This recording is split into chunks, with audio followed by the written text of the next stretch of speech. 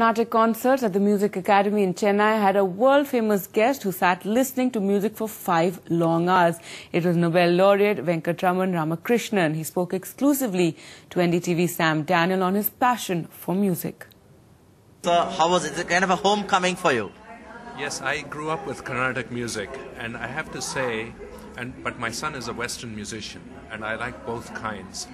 But I have to say that with globalization, there tends to be a dominance of, these Western culture everywhere. If you go to Singapore, Japan, there's Western culture dominating everywhere. So for me, it's a great pleasure that these traditional Indian forms of music not only are surviving, but are thriving.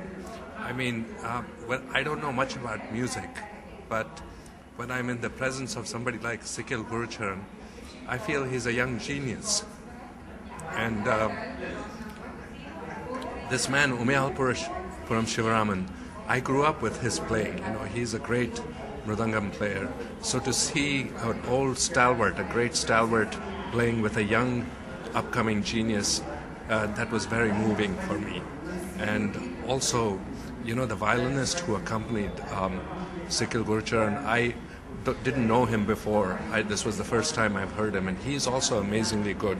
So I think it's just wonderful to see that young people are giving their lives to music and, perpetuating the tradition. Tuba.com